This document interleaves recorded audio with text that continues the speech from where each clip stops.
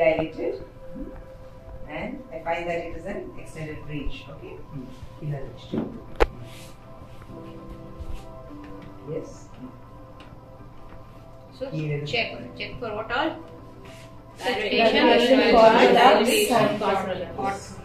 Now I will not do anything. Just await for the breech to be formed.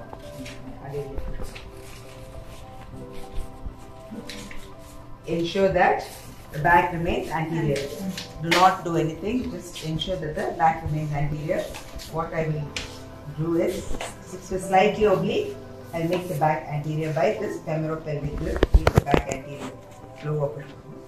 Now, to the upper like this. To the upper like this. Just await. Yes, keep pushing. Yes, yes. So the legs will. You can just deliver the legs. Okay.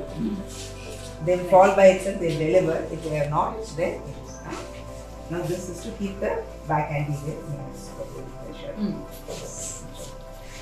Yes. Now I need to get the arm. I'll rotate to deliver this arm and rotate this side to deliver the other arm. So suprapubic pressure is being given. Pressure to maintain the flexion of the head, and then you raise on the non-dominant hand, the Mauritius meridian.